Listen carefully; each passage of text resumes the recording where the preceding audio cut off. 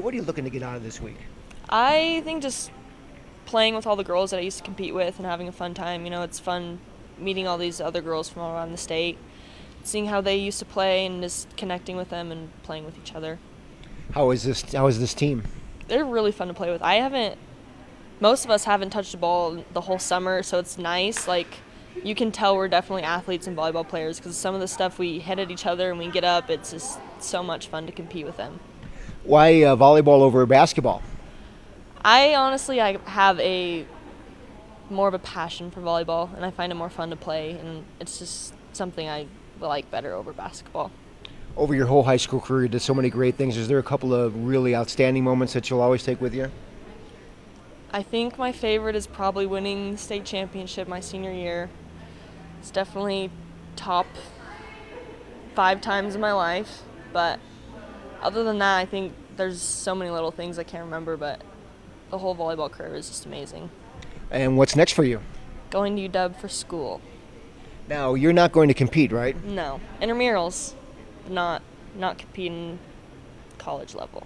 Is it a hard decision to make to stop competing, at or at any level, and just be a student? It was hard.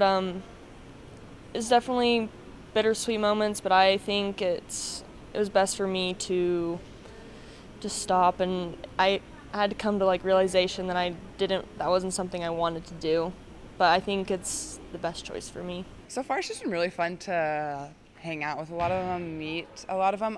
It's been nice too because of the basketball game, the Montana-Wyoming one. I already knew, well, Maddie and Kylie and Bree, obviously, but Maddie and Molly and Mariah all already from the basketball one. So that was really fun. And just to get to know all the people that have usually been on the other side of the net, just to get to play on this side of the net. And also just to have some really good competition, get to play with the best and against the best, I think is a really awesome thing. Just kind of to showcase how good Wyoming girls are at volleyball. So, yeah. And to choose volleyball over basketball in this event, what went into that decision?